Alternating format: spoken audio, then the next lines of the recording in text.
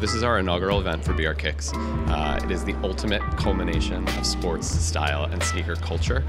We're celebrating a lot of things today. The best in basketball sneakers, lots of exhibits for people to check out, customization sessions, and letting people walk away with one-of-a-kind merchandise. Adidas is actually unveiling for the first time to consumers their first laceless basketball shoe. It's called the Next Level. Twitter, we're talking about the most talked about basketball shoes in the Twitter sphere for the year, so they have a custom wall, which I'm sure you'll see, and some photo opportunities.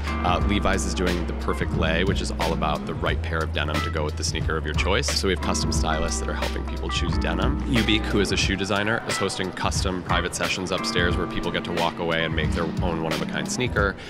Mosh, who is sitting in the center of the space and very visible, is doing customization sessions for consumers every 20 minutes. So a lot of energy and activity throughout the day.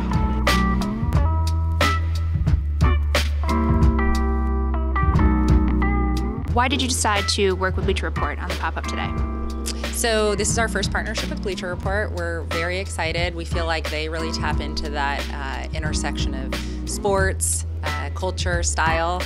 So we think it's a huge opportunity for us and a great audience to be talking to. As media companies, diversify revenue streams by holding these in-person events and, connecting with people offline. I mean, do you see Bleacher Report expanding in this area at all? Yeah, I think one of the things that I've been really focused on is diversifying the kinds of solutions that we're able to bring to the marketplace for our advertisers, because we live and exist in a very complicated landscape. There's more content in the ecosystem than you can ever consume as a human being.